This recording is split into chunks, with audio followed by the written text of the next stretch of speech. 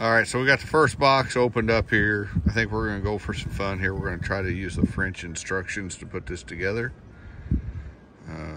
Farrah is not fluent in French, and neither am I. So this might make it a little more interesting.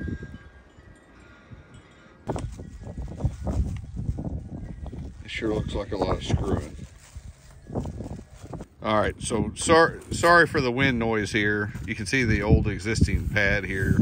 Farrah put bricks down in the inside of the other one. It worked really good to help once everything got heated up. It held a lot of thermal mass through the nighttime and the cold evenings and overnights. So there was 2 boxes this thing came in. Opened the first one up, got everything out. Second one, we still got a little bit there, but so far everything we're laying out, everything is really numbered fairly well on the end. You can see all that. We got everything laid out for the most part here, so should be fairly straightforward to get it together. Hopefully there's no chalk outlines or anything laying in, or we're gonna have in the grass or anything like that. That's a serious possibility. Okay, all right, so start trying to get this thing together. These are, I guess, the 2 we'll start putting the end wall together is what it looks like first here in the instructions. So we'll get that together and show you what it looks like here in a minute. All right, here, so you can see we got one front, I guess this is the front wall. This is where the door will be. So the front wall went together probably in about 5 minutes. Pretty easy. All right, so that took a little bit longer. You can see you have to put 2 of the panels in there. There's tape that goes on the top edge and the bottom edge of them. I guess that's for to keep the end of the panel from getting water in it. All right, so you can see the front wall, I guess assembly, whatever you want to call it, is all together. So we're going to call it good for today and pick it up tomorrow evening. All right, so today's the evening of March the 11th. You see we got this is the back wall here. It went together fairly quickly. We got to start putting the windows in. You can see that, well, maybe. There you go. Now you can see them. They've got some protective film. There is an inside and outside that you got to pay attention to, and then there's some tape that you got to put over the edges. So this is like it's just not a single panel. It's got some inside and outside, and I don't know what, it's like a honeycomb type material, I guess, on the inside there. So you got to seal the edges off, I guess, so you don't get water in them. So we'll work on that next.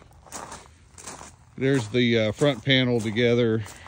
A little better view, gives you some idea how tall this thing is. So I think it's probably that's not standing all the way up, but it's probably, you know, I don't know, 9 foot at the peak there, something like that. Looks good so far.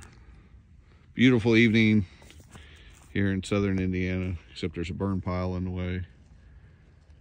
See, the lake looks nice out there this evening. Should be fishing. All right, so here's that tape you have to put down the edge of the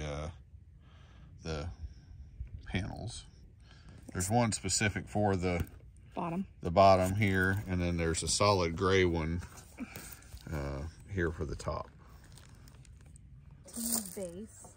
All right, so evening of day 3, so we probably have got, I'm guessing, 2 hours so far in putting this thing together, somewhere in there. So you see the top, the door side's on top, and then the back wall is on the bottom there. I think the next parts are going to be some of the T's. It looks like a T you're putting together for this for the sidewall here. All right, that was fairly easy. So that T was the bottom board, and then the upright there, if it'll focus. There we go.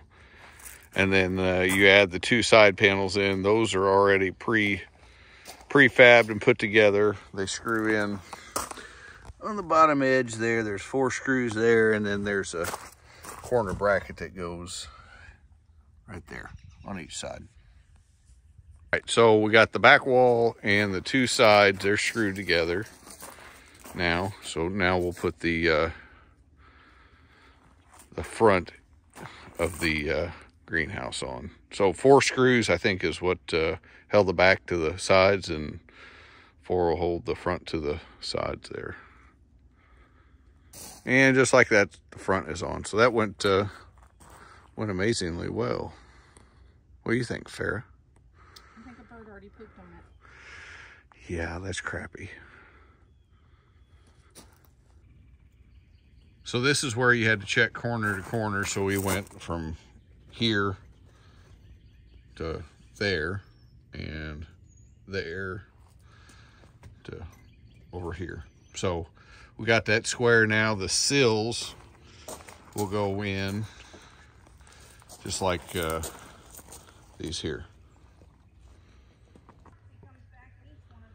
All right, so here's some of these corner brackets that go in. That's the upper, there's some at the base, some in the other corners here, under the center support, if it'll focus, maybe that's better. The one thing I did do, these bottom ones down here, they are kind of, especially if you're working on a pad or whatever, it's already done. So the square drive they give you in the kit with the screws is kind of short, so I ended up getting one of these longer ones so you could get down in here and get away from the edge, or the bottom, I should say, so your driver sits kind of flat. So that did help getting the longer one. I don't know what that is. That's probably 5 inches long or something, square drive. So we'll call this good for tonight. Come back tomorrow, start working on it again. Should get quite a bit done tomorrow, I would think. Hopefully get all the roof put in there and the side panels. So going fairly well. We'll do it again tomorrow. All right, so today is Wednesday. We're back on the greenhouse build here, so see what we can get done tonight. Beautiful evening down here. It's probably about 73 or 4. 76, she said. So beautiful evening. See what we can get done. Maybe get some panels and more side panels and roof panels going here. All right, so they had you put this top crossbar here in, and then the 4 corner panels on each side, and then these posts here just slide in. They have a dowel on the bottom that fits in that hole there. So shaping up pretty good here. Get some more done. So one thing here I don't like, so you put those in, and this, see how that's standing proud here, probably by about a 1/4 inch. Well, this side is already screwed in. You can't push it up. So what I did, I ended up getting putting a screw and a squeeze clamp there, and then I can hopefully get a screw in right here and pull all that together and have it flush, because those roof rafters, like this one, was already in place. You see how it sits nice and flush with the side there. So we'll try to get these as good as we can here.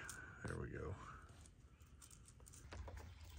Yeah, so far the 2 things I think Farrah and I agree on that we don't care for is have to tape the end of these panels, which this end with the dotted white lines on it is, I guess it says it's a dust, and I guess the water can flow out of it, and the other end is a solid gray tape. So that kind of is no good having to do that. And then the ends where I had to shoot the screws in there to get these posts and that crossbar, I didn't care for that.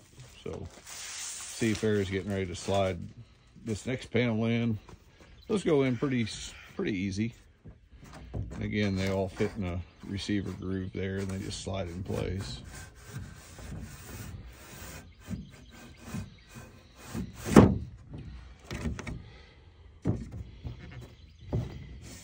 Can you push on this outside corner there?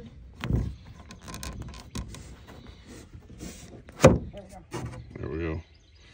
So that one's in. So all four, well, no, 8. All 8 side panels are in. So now we'll just start. I guess I'm probably put the crossbar in on the end walls. I'm guessing is next. All right, so I know it's getting a little low light here, but you see we got the one side of the roof assembly up. Like I said, all 4 sides are got the panels in them. We'll work on the other roof truss assembly maybe tomorrow. We're supposed to get a bunch of rain tonight, so, and tomorrow we'll see how that goes. But yeah, it's getting there. We'll try it again tomorrow. All right, so today is March the 14th, Thursday. Back at it here. We thought we were gonna get some rain last night. We didn't end up getting any at all yet, so we put everything up in the shed. We got to drag some more stuff back out here, which Farrah's doing, but get you turned around here. All right, there's where we ended up last night. Got all the panels, this one rafter section in, and we're working on the next rafter section here. This one's a little different because it's got a window that goes in. The framing are in between them, so that's what Farrah's putting in now. All right, so you can now see how the window fits in here. Then we got this big long piano hinge that we got to get, looks like a lot of screws in. And then this whole thing has got some type of heat sensitive spring bracket deal that'll go on the inside, and then once it gets hot enough inside the greenhouse, it'll open up automatically. Beeswax in it. She says it's got beeswax in it. That's what they said. Okay. All right, so that assembly went in pretty good. So now there's some screws we'll put up between the 2 halves up at the very top of the ridge, and then we'll secure the bottom, and then they got silicone that will go that's provided in the kit that you go down the top of the ridge with to seal the 2 halves together there. All right, here's another view from this side with the, bless you, Farrah, with the vent window in it.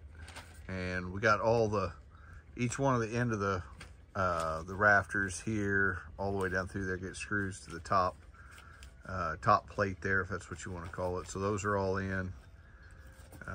The next step will actually be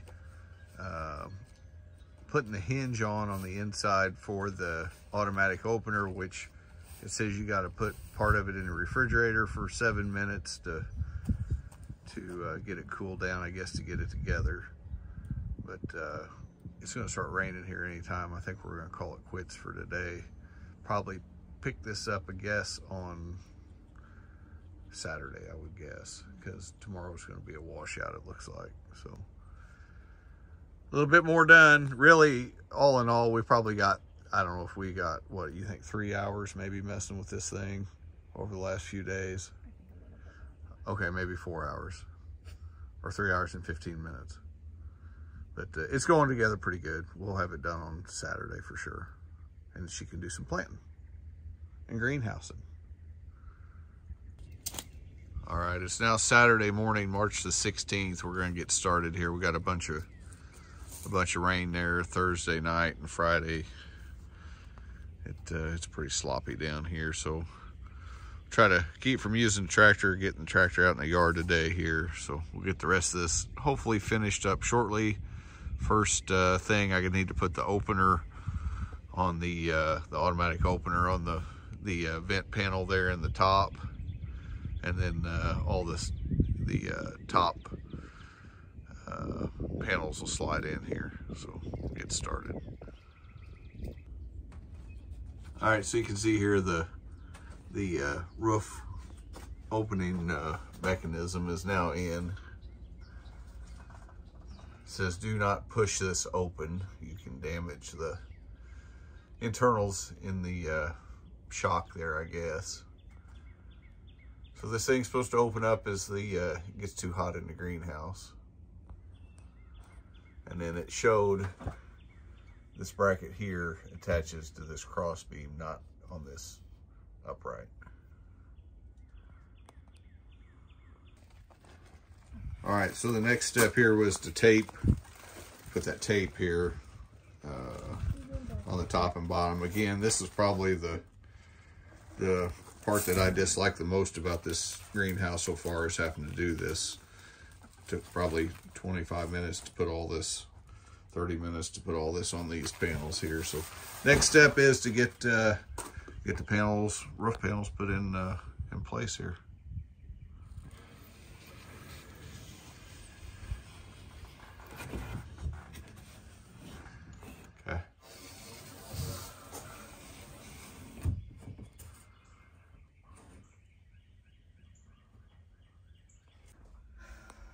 All right, so the next step after the panels went in was to start putting these corbels on here. Those are at, tops of them are at 31 inches, so that's for the back, on the back wall there. All right, you can see now how the corbels were. Now the two boards for the back shelf. See on this one, there's 2 screws on each end. Down there on the far end, 2 screws, and then the centers of these in the middle only get 1 screw each. All right, next step was to add this little T bracket right here. So this goes underneath, 2 screws on this side. There'll be 2 screws underneath here for when this other end goes together. I guess it's to help support it together. All right, so now you can see these, this top shelf is now in place. So pretty straightforward stuff. Again, 4 screws on this end, 1 in the middle on the centers. And then again, you can see how this T bracket here works. All right, next step was this piece here goes in first. It's got a screw at the bottom. And then one that goes in up under here. And then two on the front, 1 in the back, and you do that on both sides. All right, so we put this front board on here for the front shelf, and then you got to maintain a 5/8 inch offset here. So what we did, we just took the one of the boards that would be for the top, set it in there, and made it so this would be flush with once you put the boards in for the shelf. And then this board also now screws in from the back here, you can see, and then this will support, I guess, the shelves as they start going up the other wall here. All right, so next you assemble these 2 braces together. They get 1 screw here on the end, and then they get this L bracket. All right, so now we're moving over to this other side here. So kind of the same deal, front and back, and it'll get a brace off of that upright right there. So we'll get ready to put that in. Lucy came in to visit. Lucy. No.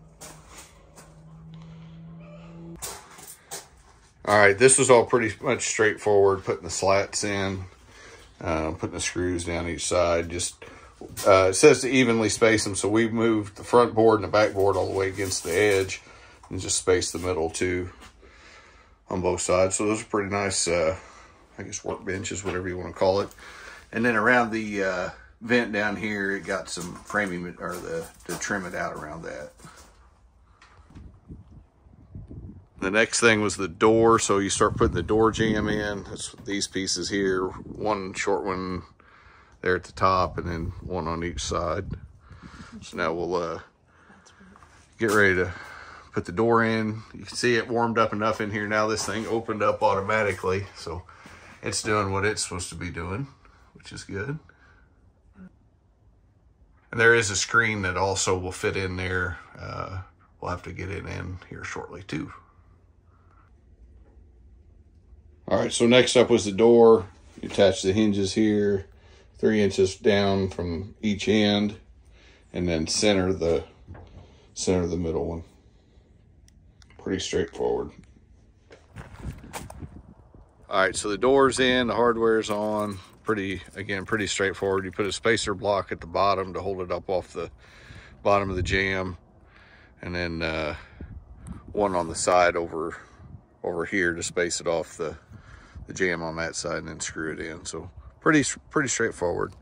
The only thing we got left to do, I think, is put the door closer on the inside. So it's got a, like one of the ones that would be on a screen door or whatever, door closer that'll go on it, and a chain. And I think that's pretty much it. I'm going to come up with some way to put something on the side and then drive some posts down in the ground to hold it down. So we got to do that yet, but that looks pretty good here. So we'll get back with you tomorrow. So one thing we did, we went to Lowe's and got some of these plant hooks. Here's the part number here for them. They're about 12 inches or 11.5 inches long. And I'll show you how these are going to go on the greenhouse and how well this worked.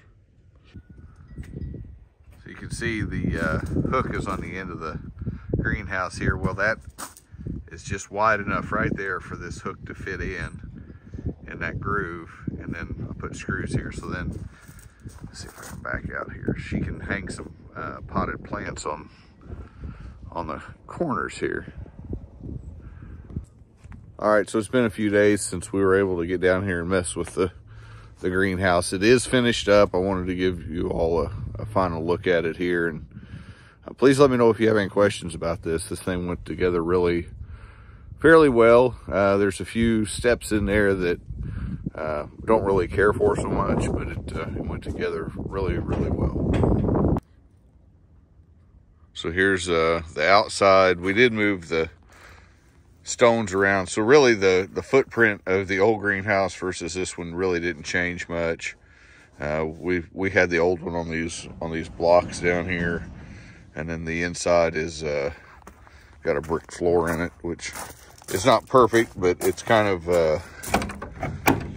rustic looking. All right, so there's the floor inside here, so that'll help. It'll get a good thermal mass and help retain some heat in here too at night. So yeah, there's that. It does have a door closer on it. You see the doors go and close. It's got a couple magnetic latches up here at the top, one at the bottom. Fair does want to put a handle on the inside, so I'll get that at some point. And then a little locking deal here, like that. And one thing I did do also, which the thing is fairly heavy. I don't know what it weighs, but the lake out there is north, so we do get some pretty strong winds off that out of the north. So what I ended up doing, I fabbed up some little brackets here. I need to put some paint on the screw heads, but then I took a piece of rebar, cut it, put a little tab on it, and those go down about there's a better picture of it. Those go down in the ground about 3 foot, 3.5 foot. So I put one on the back corner here and one on the opposite front corner, which will help hold it down. But yeah, it turned out really nice. I think it's a decent product for the price point. The panels are thick. They're not the real flimsy panels, and with it being made out of cedar, it should last a good long while. We'll probably end up putting a coat of waterproofer on it here sometime over the summer. And then we're going to add some window boxes down here. We'll get those this coming weekend. We're going to put window boxes all the way around, and then probably come out here and do some stone and a little garden bed on each side. So the other thing I got to do, I got to take this little oak tree down right here, which it's just going to keep getting bigger and bigger and shade it out. But this is where we want the garden to be. So we'll go through the beds here soon and get those ready to go. I think Farrah's going to try to do some planting this weekend, seed starting, and get all that going. So yeah, turned out really nice. Again, Costco, about $1,300. They do offer a little bit bigger one on the website. I think it's maybe another 1.5 feet wider and maybe a foot or two longer. I think it's up around $2,000. They don't have it at the store.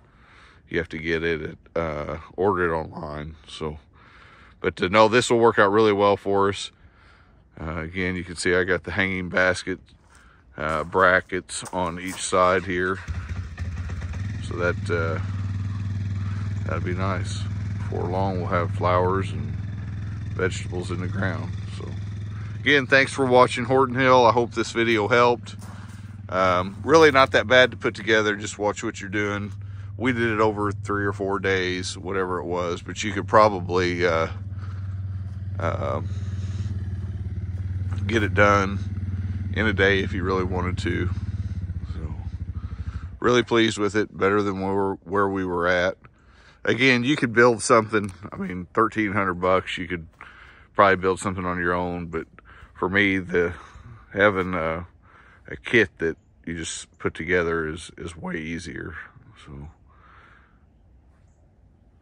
all right, if you like this type of stuff, please like, share, subscribe.